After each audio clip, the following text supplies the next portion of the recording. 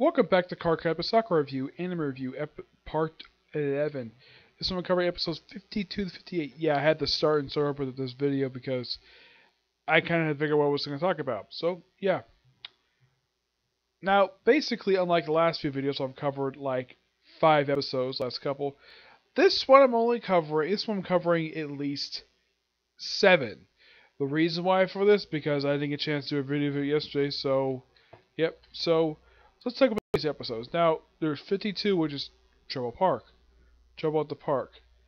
Yeah, not much to this episode. It's like, okay, the characters encounter some strange things in the park. You have Sakura going into a hole, which is, like, formed because the Emperor Penguin site was moved. So she goes in the hole. Oh yeah, in the beginning of the episode, they're reading a book about sheep.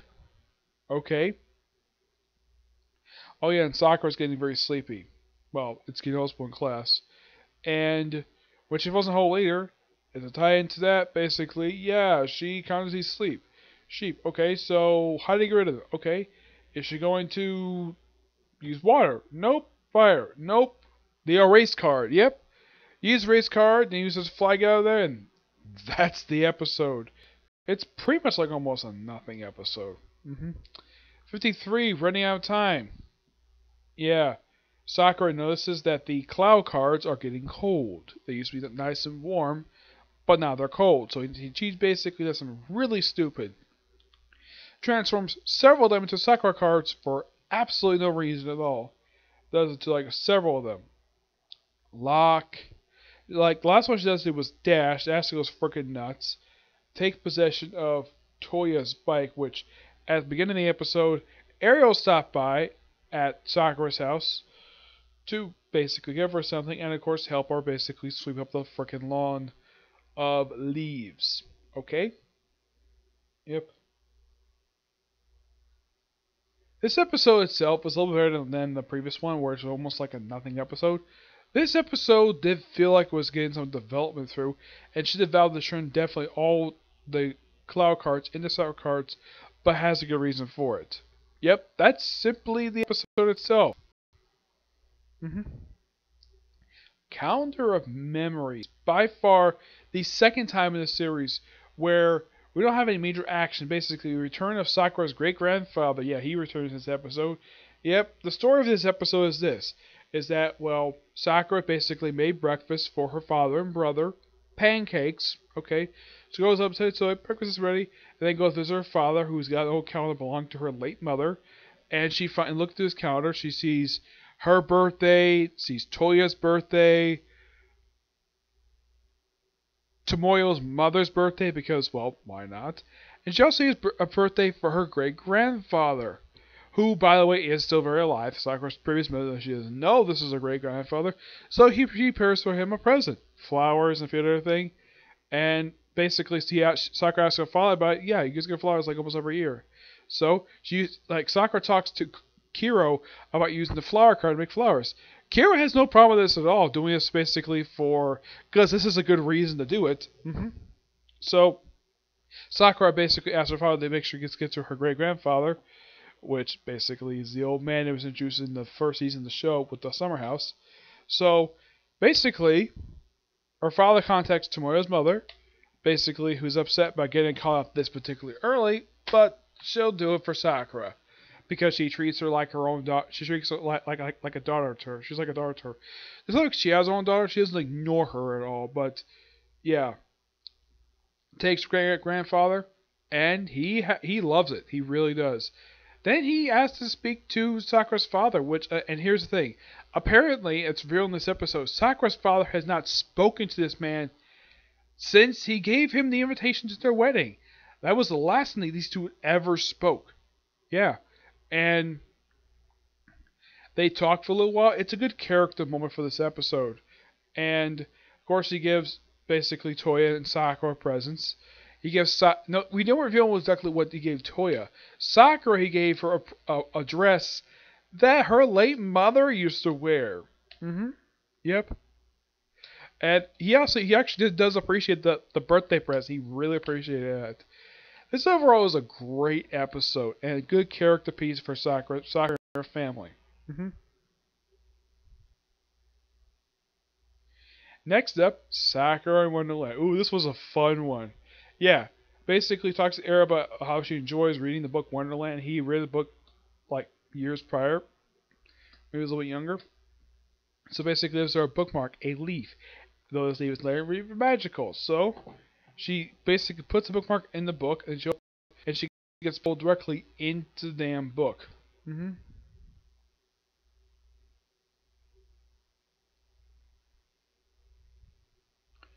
Yeah, she gets pulled into the book, and she meets like the various characters show as the characters. We see the Cheshire Cat is actually Ariel, and then we see the White Rabbit who's actually Yukito and you, because why not? And then we run into the Mad Hatter who is her brother. Yep, who drugs her because she remembers from the story Mad Hatter is known for drugging people. Yep, so she goes really big. Then she goes small, and then she encounters Lee as Tweedledee and Tweedledum. Okay.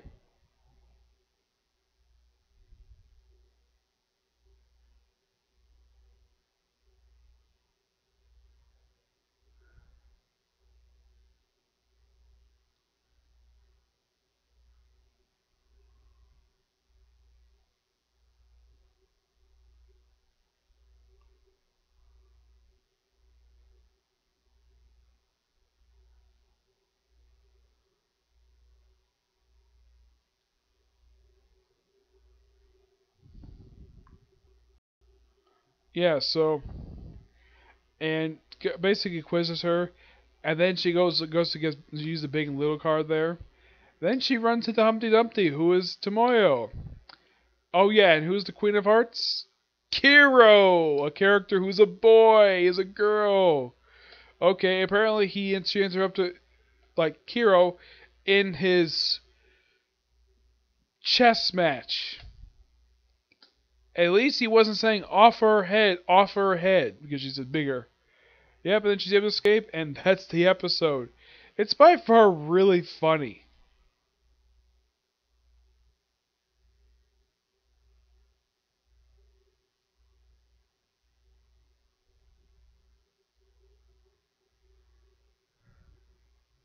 Yeah, it's by far a hilarious episode, and it's definitely a good episode for fans of Alice in Wonderland. Next up, Spinning Out of Control. Yeah, this was an interesting episode. The cat, basically, who Ruby refers to as Spinny in his false form, takes basically, apparently, he can eat sweets, but he chooses not to. Though this episode reveals the reason why for that. Yeah, just bizarre. At the elementary school, everybody just basically has tea and sweets. Okay. If Kiro basically has a whole basket of sweets because he can, and he runs into Spinny, who just left in the middle of nowhere by Ruby in her false form, who is the woman who keeps like clinging on to Toya for some reason. Yeah, it's never explained at this point why she does this. And basically, Kiro just makes friends with him, and then he feeds him sweets, a whole boatload of them. And then, like, then he goes nuts, eats up the rest of the sweets in his frickin' basket, and eats all the sweets at the bazaar. Lucky enough, he's finally stopped well, thanks to Sakura putting everybody to sleep except probably for Lee and Toya and Tomoyo, who probably is immune thanks to Sakura being near the Sakura.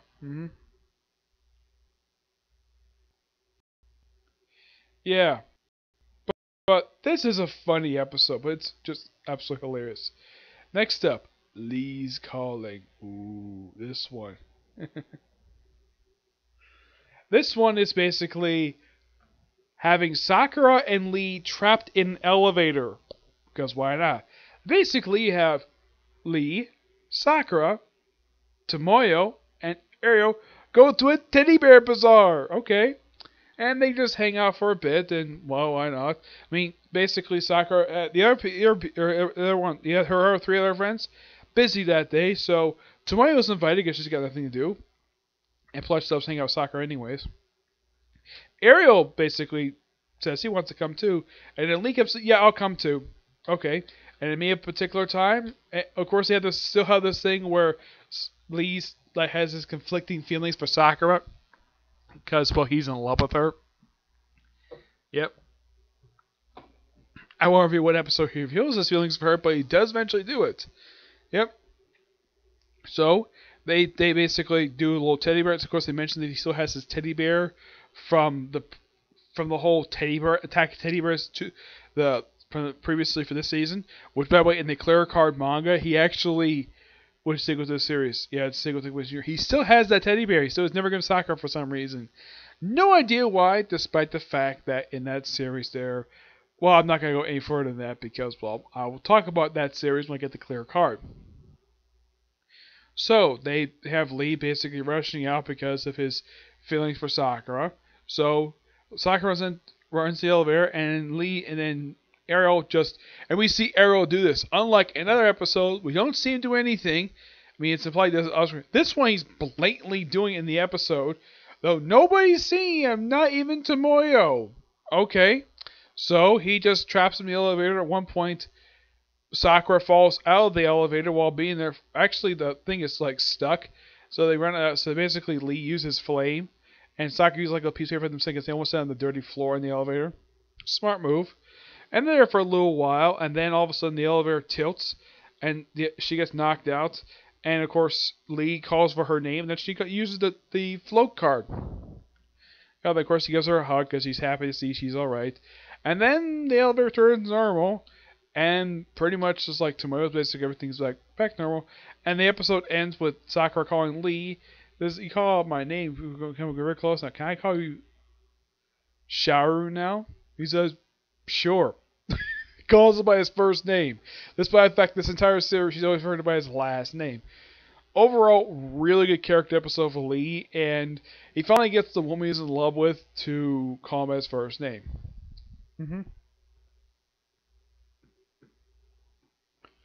Yep. Now, last episode to talk about is Double Trouble. Yep. Basically, we have Lee, Yukito, well, as you have Lee, Kiro, Sakura, and Tomoyo in a park, basically hoping that Cloud might show up. Doesn't, so they decided to go home, and of course Sakura's soaked. Tomoyo and Lee are seen nowhere in this episode after this, for the most part. Yeah, this episode becomes pretty much a comedy episode. How? Pure and simple, really. Like they have it where Kiro and Yu can't turn back to normal forms. So they're stuck in their basic forms the whole episode. And they can't think that they had to basically sneak into the house. Now, Yu could get through the window no problem. Apparently Kiro had a problem. And then Yu is like, here's the obvious question. Kiro, fold your wings. It's like, okay. He gets in, and it's something though. You just when it is getting tired, so Kiro sleeps on the floor. Why not? He's a lion, so why not? And the way he sleeps, like any normal lion would sleep. And as for you, he just sleeps standing up in a way, just slouches back against the wall, like a wall where Sakura's toys are, and he just slouches right to sleep. Sakura sleeps in her bed anyways. And the next day, chore duty. So Kiro does the laundry like last in the series where Sakura had to spend the whole day doing chores. And of course, get a package. And then, this is so funny. The postman gives like, okay, he sign for it? Let me get you my stamp. And then you see Kiro's like, here you go. It's like, thanks, stamp.